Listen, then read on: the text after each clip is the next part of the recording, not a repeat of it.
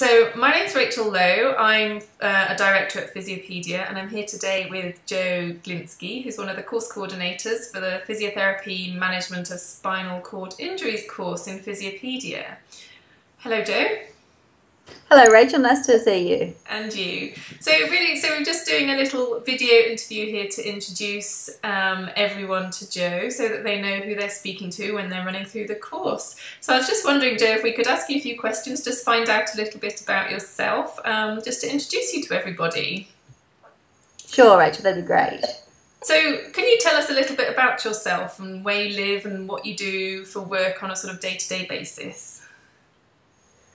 I live in Sydney in Australia, and I work at the John Walsh Rehabilitation Research Institute at the University of Sydney.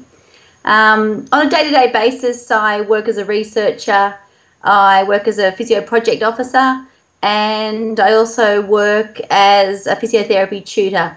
So as a physiotherapy researcher, I'm pretty much interested in looking at different aspects of rehabilitation.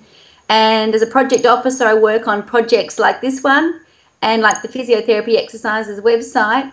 And as a tutor, I teach neurological physiotherapy to undergraduate physiotherapists. Great. And is all that involve spinal cord injuries, or is that other clinical areas as well? In the research domain and the project domain, it's mostly in spinal cord injuries, but in the tutoring, it's all of neurological physiotherapy. Excellent. And so how long have you been a physiotherapist? I've been a physio for about 18 years now. And so what made you get into spinal cord injuries as a speciality? I probably came upon spinal cord injuries by chance. I was working in stroke rehabilitation and just saw a job advertisement and decided I would go for that job and happened to get it. And it turned out to be a great job in a large spinal cord injury unit in Sydney, where I worked with a really nice team, including Lisa Harvey. I think I was lucky to get that job, and when I first started in that job, I really knew very little about spinal cord injuries, and I think I would have really benefited from a course like this at that point in my career. Yeah, sure. And so you've been working with Lisa for quite a long time now then. Lisa's the other course coordinator. Yes, I've been working with Lisa for the whole time. I've been working in spinal cord injuries for the 12 years. 12 years, and you yourself and Lisa have put this course together yourselves, and so quite a really nice course, so thank you for doing that. So just in the spinal cord area, sort of spinal cord injuries, what are the particular challenges that physios face when they're working with these patients?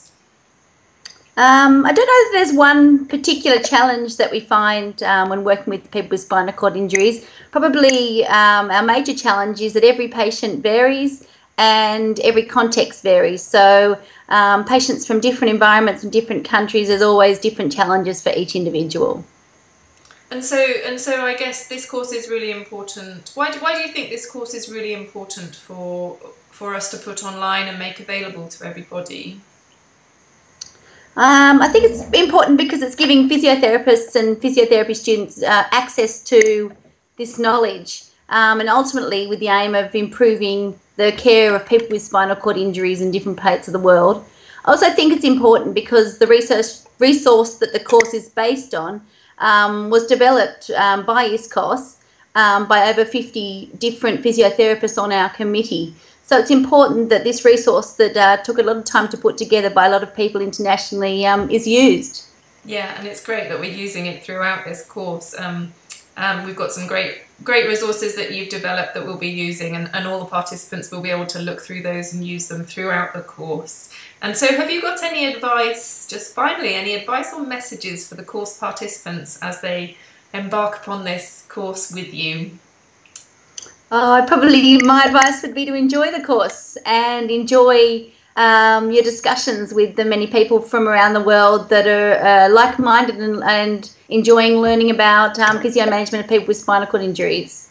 Excellent. Well, Jo, it's been really nice to meet you, and we're all looking forward to doing the course, and we'll be spending some conversation time together in the future, so thank you. Thanks, Rachel. Nice to meet you as well.